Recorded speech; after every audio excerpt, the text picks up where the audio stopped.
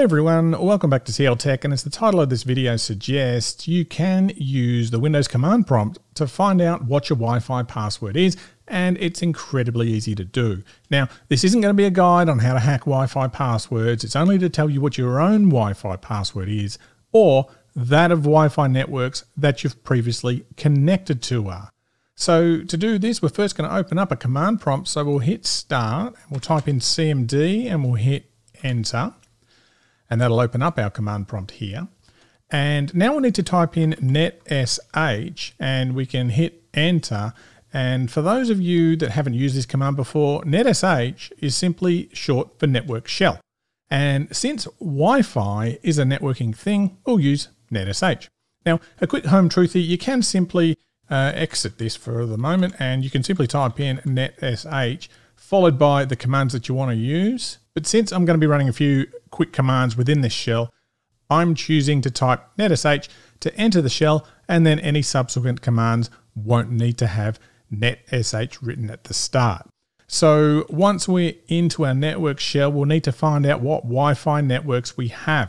So for that, we'll type in WLAN show profile and we'll hit enter, and this will show us any Wi-Fi networks we have.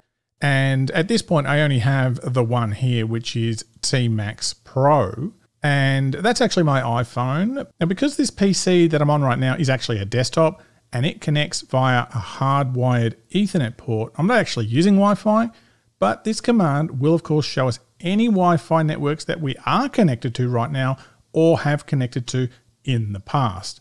So what we're going to do is we'll just hit the up arrow on our keyboard and we'll type in WLAN show profile followed by the name of the network we want to take a closer look at. So in this case, T-Max Pro. So if we highlight that and hit enter and then just right click, it's going to paste that in for us.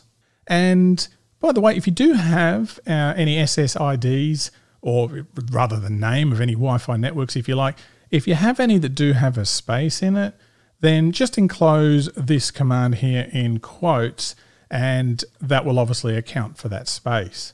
So because this one doesn't have obviously any spaces in it, we don't have to use the quote, so we just hit enter.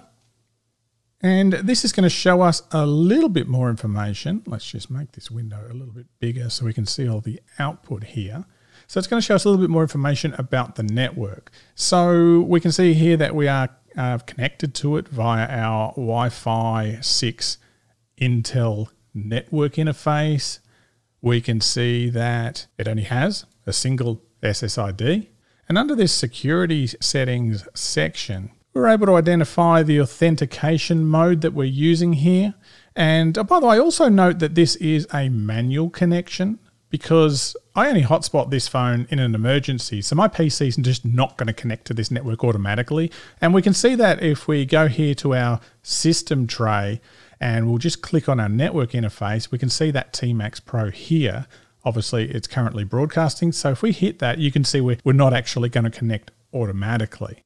So this is obviously just a manual thing. So back to our command prompt, if you look all the way through here, you still can't see the password, and that's what you're here for, right?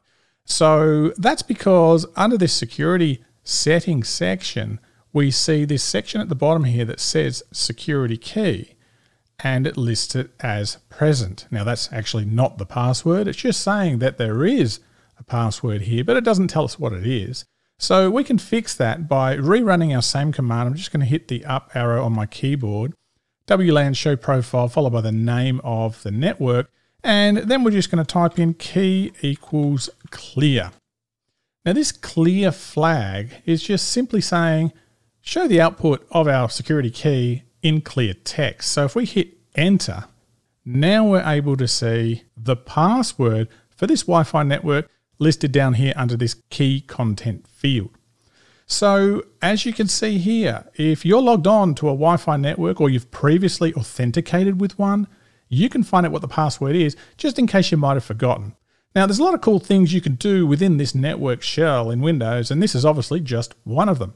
So now that you have your password, you're able to connect to that wireless network again.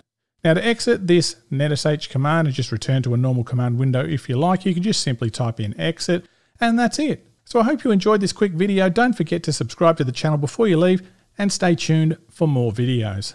Hope you have a great day.